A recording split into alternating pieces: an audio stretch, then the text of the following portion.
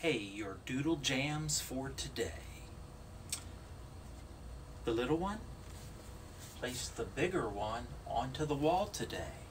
And look at that, a nice picture frame. Okay, so we still have the good, crisp sounds, the nice feel, but we're gonna unveil something today. What do you think it is? A picture, perhaps? Let's see. So if we go in, we can maybe unveil part of this. Any guesses yet? Okay, we'll take another row. I like to cut in rows because the DoodleJamz beads go nicely up. Look at that, we're starting to see somebody. We're starting to see somebody. I'm using the stylus, but you can also use your fingers too.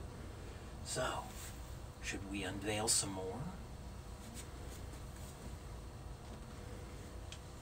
Yes, yes, yes, there's my Teddy. My grandson Teddy in his crayon outfit. How about that? Yay, Teddy! I love my grandson, and he's gonna love DoodleJamz too.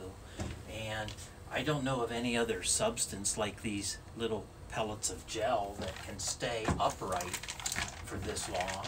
And I can play with Teddy and show him all kinds of funny faces.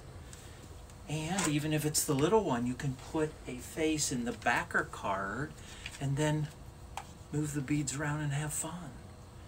So this is terrific, fans. The DoodleJamz picture version and my buddy, Teddy, who's 13 months. Till next time.